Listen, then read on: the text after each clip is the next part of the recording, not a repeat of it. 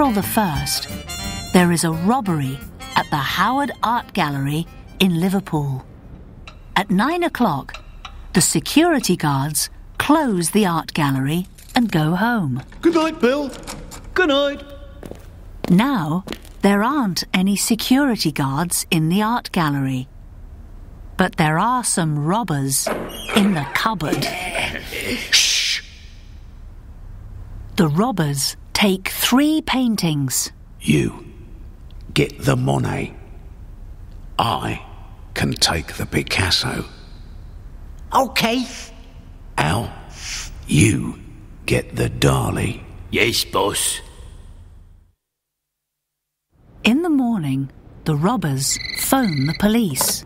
In the art gallery, there's a map to help you find the paintings. Huh? Here's the map.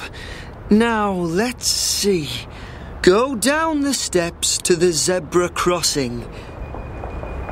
Cross the road and go past the cinema to the traffic lights. Turn right at the traffic lights and go straight ahead to the football stadium. Turn right at the stadium and right again into the park. Go through the gates and cross the park. Wait a minute. Where am I?